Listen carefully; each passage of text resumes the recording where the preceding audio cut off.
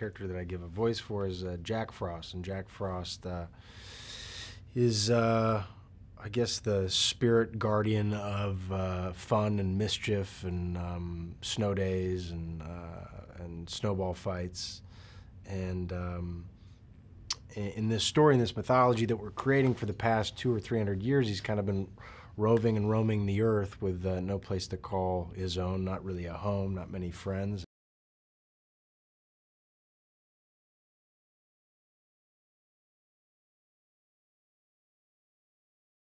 We have the classic kind of heroes of childhood that we all know and are taught about. Santa Claus, the Sandman, the Tooth Fairy, the Easter Bunny. And, you know, Jack Frost is the character that's not believed in and doesn't have children even though they enjoy the snow days and the fun, they don't really associate that with Jack Frost. And, you know, our film is a lot about believing and a lot about how belief gives power and life. And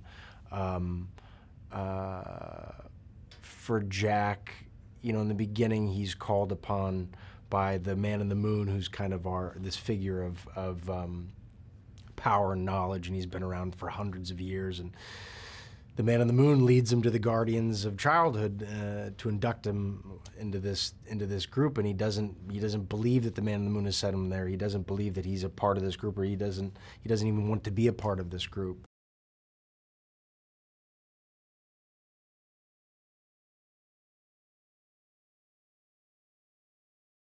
The big thing we talk about in this film a lot is the center, and what is your center, and what are you meant to do. And that's really Jack's story, is something that's so very human. It's what are we put on this earth to do? What are we supposed to do? And I really like that about Jack.